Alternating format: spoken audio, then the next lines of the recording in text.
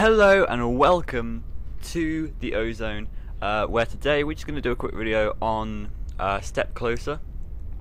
I'm going to do this, thank you. So, as you can see, I've pre-ordered it.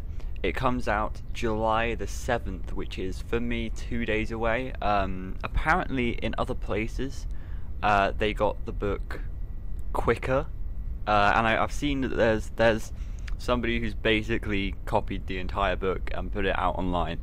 I've stayed away from the leaks, but I'm going to try and read it all, hopefully in the first 2 or 3 days, because that's when I have a big space of time to do that. And of course I'm going to do audiobooks in it as well, so if you want audiobooks for Step Closer, then you've come to the right place.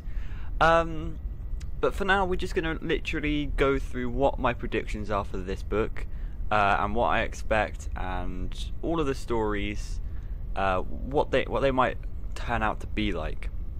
So, let's begin with just literally reading the description. So, isolation can open up a void. Pete lashes out at his younger brother in the wake of his parents' divorce, falling prey to a gruesome curse. Casey struggles with the lengths she'll go to survive on the streets after stealing a pair of unusual novelty glasses. Samantha and her sister Susie struggle to exist side by side, desperate to connect after a horrific tragedy. But in the grim world of Five Nights at Freddy's, empty feelings often attract hungry monsters. Okay, so that sounds really good. I just love that preview right there. What I will say, pointing out about this, is there's always the starting line, right? Isolation can open up a void. Sounds a bit like coronavirus over here, Mr. Coronavirus. No, I'm joking. It's got nothing to do with coronavirus. Isolation is literally just a word meaning you feel alone. You know, you're just in your own world. There's no one around you, and so when you're isolated, things can happen. Strange things can happen. You might be a bit haunted, say. That's why maybe isolated pizzerias are haunted. Anyway, before we kind of get into what all of this probably means, let's have a look at the title and the main cover. It's called Step Closer. There's not really much to go off of there. Basically, this first story about Pete will be about Step Closer, but it doesn't really connect to the title, so don't know how Step Closer, the title, is going to come into it. But we're going to see. And I mean, this looks epic. This is very nice. It's just art of FNAF 1 Foxy, I believe. Hang on, does he have... I'm assuming that is his eye without the eye patch, or is the eye patch on the other eye? Maybe I'm just remembering incorrectly, but there's like this black bar here. Maybe, I don't know, maybe it's just him without his eye patch. But it's Foxy, you can see the hook. It's very cool concept art. Very, very cool, and I'm very excited for this book. Okay. Sorry. So, let's just get into this. So Pete lashes out at his younger brother in the wake of his parents' divorce, falling prey to a gruesome curse. The thing I will say about this is, the first thing is we have Pete and a younger brother. I mean, that already draws parallels to the two brothers in FNAF 4. The only thing is, we've had a story in the past that is about that, and that technically clarified that a little bit more. Maybe we will get more information on the Afton family, because we've never heard of Afton's partner. We haven't heard of Mrs. Afton.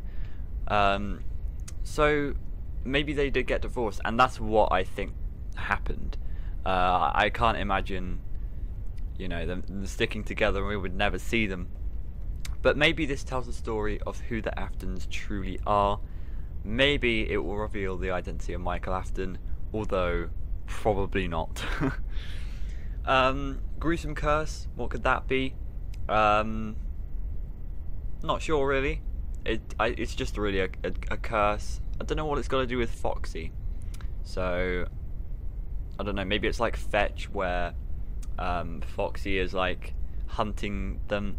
Like, I don't know, because the thing about the first story in each book is people are drawn to the pizzerias or drawn to the animatronics. So maybe they're drawn to this Foxy, and then a curse falls on them, and then they're attacked by Foxy. I don't know, and I don't know what this can open out to the story, but it's very cool. Sounds great. Next one. Casey struggles with the lengths she'll go to survive on the streets after stealing a pair of unusual novelty glasses. Not much to go off of here. There's only a sentence. Well, all of these are only a sentence, but I will say one thing about this, and one thing only, that I've literally just thought of in my head right now. The lengths she'll go to survive on the streets. So my head goes to, where have we seen the streets in FNAF before? Well, FNAF 6, you know, where they're in the alleyways. The animatronics are in the alleyways, and they're just they're just scraps at that point. So maybe it's kind of a parallel there, how Casey is now basically a scrap, just thrown on the streets, being salvaged. But then this weird detail is added. After stealing a pair of unusual novelty glasses. I have a feeling it's a little bit like the way Scrap Baby worked. So Scrap Baby, Baby was basically ejected from Ennard, and then Baby had to like repair herself. She was only like this one piece of metal or something, and then she had to repair herself, and then she became Scrap Baby, made of little scraps. She had little roller skates on and stuff. Maybe it will tell us a little bit more about FNAF 6, the way the salvaging works. Maybe Casey is a parallel to Scrap Baby, though I don't know. Again, novelty glasses, we haven't really seen that anywhere.